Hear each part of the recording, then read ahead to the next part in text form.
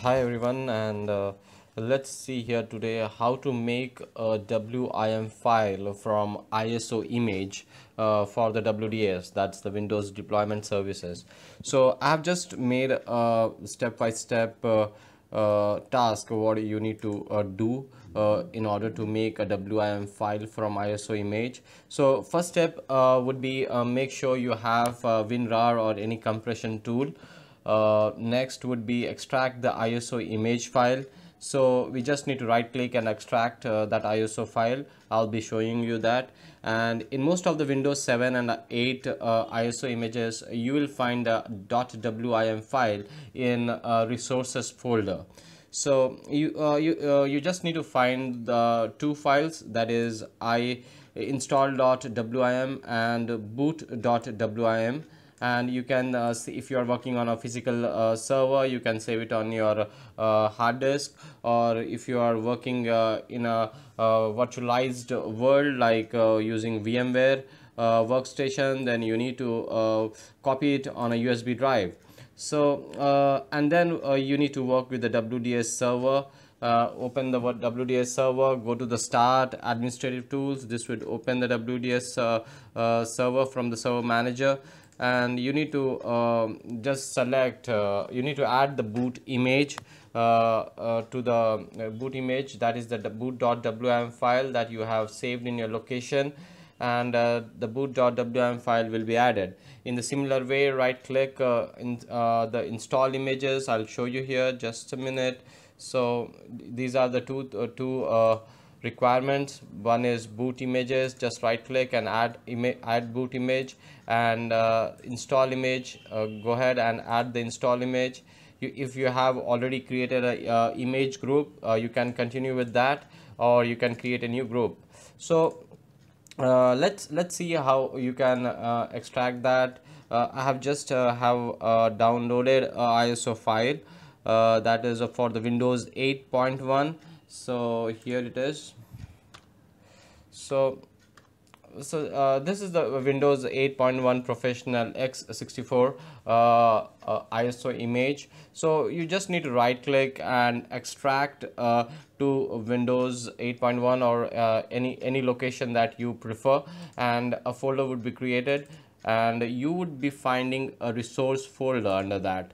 And just click on resource folder. If you run a search, you would be seeing two files, that is boot.wim and install.wim. You just need to save these, copy these two WIM files for the WDS. So let's see how to add. So I have already copied it on my USB drive, so I would not be showing that. So first let's add a boot image. So right click, add boot image, go to the browse, go to that location. I have on my C drive, I believe. Let me see. This is my thumb drive. I need to go to my thumb drive. This is my USB drive. So this is the boot.wim file. So just point to that, click on next. It'll be asking few things. You need to do you want to image this? So just go click next, and it's in the process of adding the boot image. So you can see here it says adding boot image, adding image 1 of 1, Microsoft Windows setup x64. So let's see here how much time it should not take more than 1 or 2 minutes to be added. It's just trying to check everything before it gets added at the background. So I'll just pause the video here. As soon as it starts, I'll just resume the video.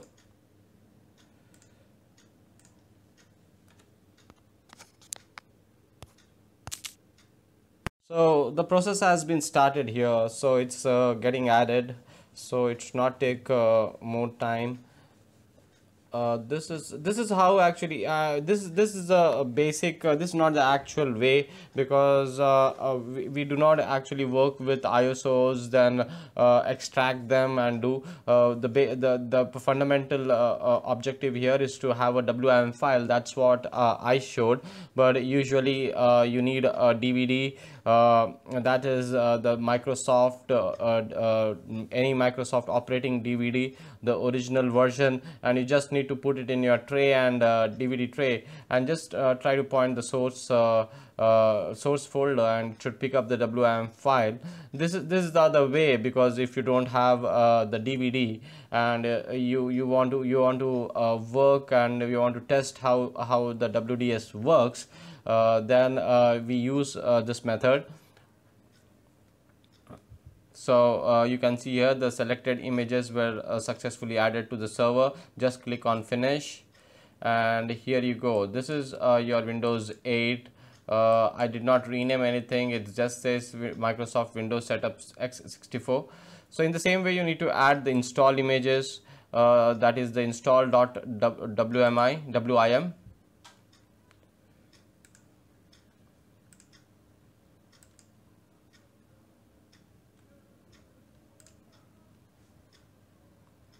So let me add that. So click on add install image. I have already created a group, that is image group 1. I'll select that. I'll point my install.vim and click on next. So it has picked up two things. It's picked up Windows 8.1 and it's picked Windows 8.1 Pro. So what does it say? The file that you specified contains the following images. Select the images that you want to add to the server. So by default, and they click here, they use the default name and description for each of the images. So that would be just near, that would be the name that would be populating when you try to when the client, a PXE client, pushes it to the server. So click on next. So selected images are these both. Click next. It will check the integrity of the source install image file. I'll once again pause the video here. Once it starts, I'll just resume it. Here you go. It just started to adding the image after the integrity check. So after the checks, it will be adding the image. It says adding Windows images and adding image 1 of 2. As you saw previously, it has two images. One is Windows 8.1 Pro and Windows 8.1. So this would be taking some while here, because they are huge files, and it will take some time. So I'll pause the video here, and once both the images are added to the install images folder in the WDS services, I would come back and show you how we can deploy this WDS through WDS these both images. Then let's wait for a while here. I'll pause the video.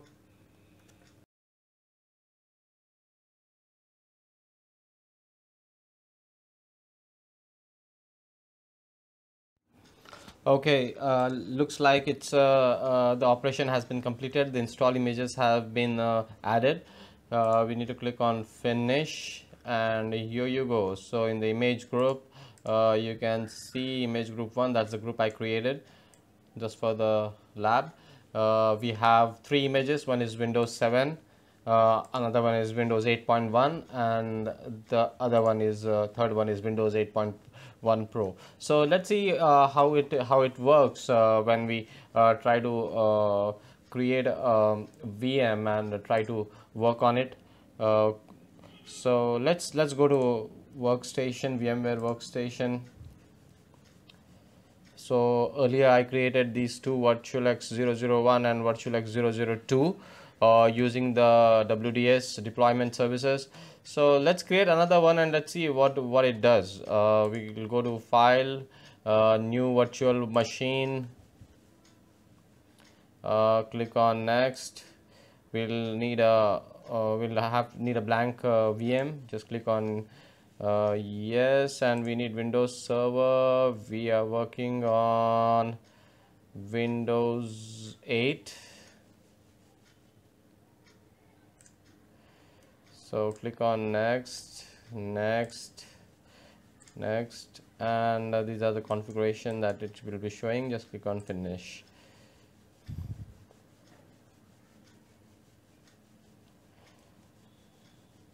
So this has been added, Windows 8 x64. So let's try to power it on and see what happens.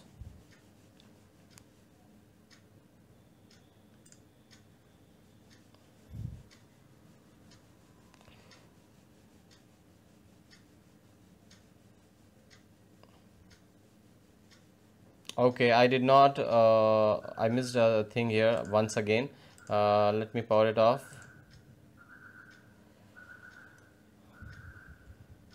We need the network adapter to be set.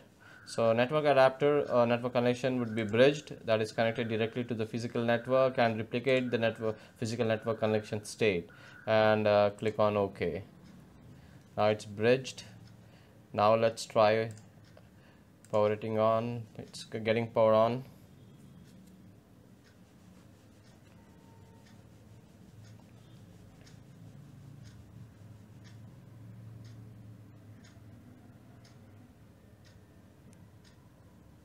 So it found architecture x64.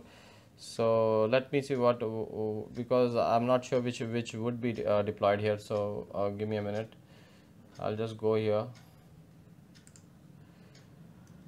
and let's go to the pending devices. I have one pending device. I'll just name is VirtualX 003 and click OK. It's has been pending. It should start here.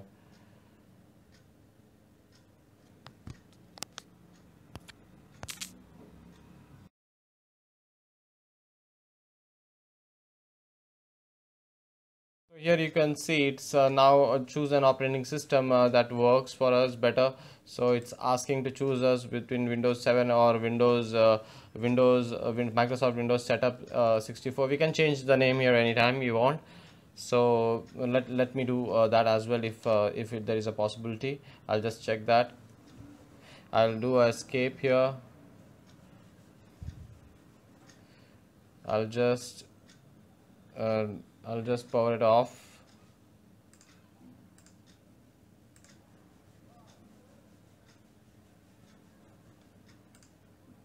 And go to the boot images.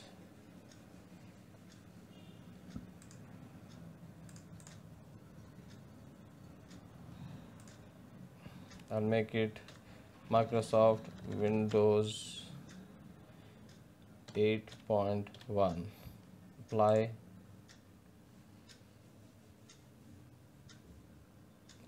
Here I'll apply Windows 8.1 setup. Okay, I've made these changes. Let's see if it reflects there.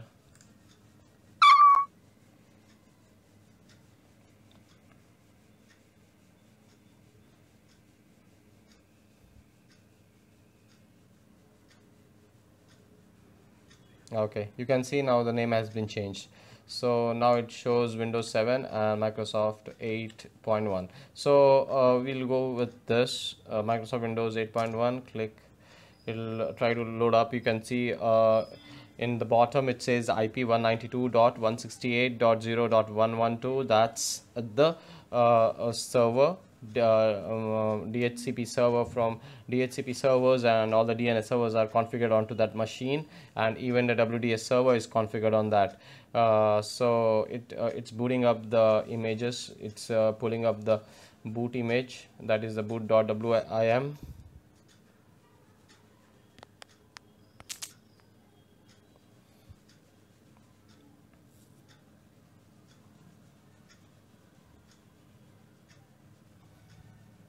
So it should come up in a while. It depends entirely about your network, how it works and how it does everything. So it's loading up the install files. I see a Windows logo.